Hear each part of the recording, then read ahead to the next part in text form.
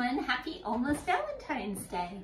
Today I thought it would be fun to show you how to make a little Valentine collar for your pets in case you want to do a photo shoot with them or make a Valentine gift for them. This one is kind of fading already. This is Rue, for those of you who don't know. He's our fourth French Bulldog in this family. Here we go. And he was the only guy that was not actually a rescue dog. We have had him since he was a pup. So you want to just measure as best as you can. And once you get a measurement like that and your pet is comfortable this way, they don't really like the sound of like those loud tape measures. You can go and get a tape measure. And we already measured him earlier, so we know, whoa, he's 18 inches. All around on his neck. Whoa, get down, there you go. And then once you have your measurement out, you're gonna lay that out on your table. And then you're gonna get green taped wire. And I kind of fold down the edges. I'll show you why a little bit later, why we do that. You're also going to need some spray roses. Why the dog trashes the studio. You're gonna need some greenery, which we have over here, which Mari cut for me earlier. And you're gonna need your choice of ribbon to kind of finish the edges of this collar. And what else are we gonna need? We're gonna need wire cutters, which we have over here. And I know I have wire, oh, and wire, which blends in with everything. So yeah, just some straight pieces of wire. And yeah, we're gonna get started. So hope everyone enjoys this tutorial and we'll see you soon. Okay. Hey guys, the first thing we're gonna start with is the very end of your wire here. And all I did was I pre-cut a whole bunch of these little boxwood pieces, these teeny tiny little pieces.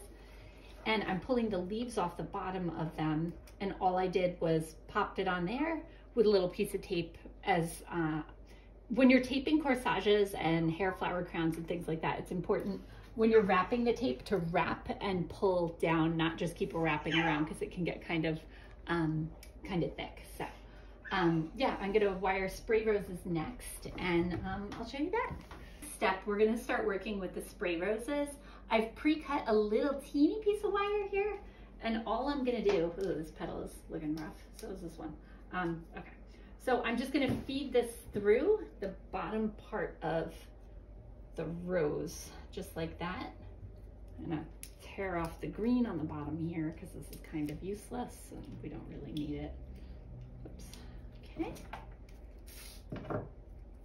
And then we're gonna just squeeze that almost like you would like a bobby pin or something.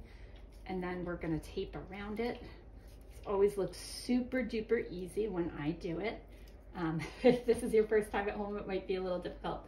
And again, just like the piece of boxwood that I showed you, I'm pulling as, I'm taping and I'm pulling down at the same time. So you get a nice skinny, tiny little stem like that.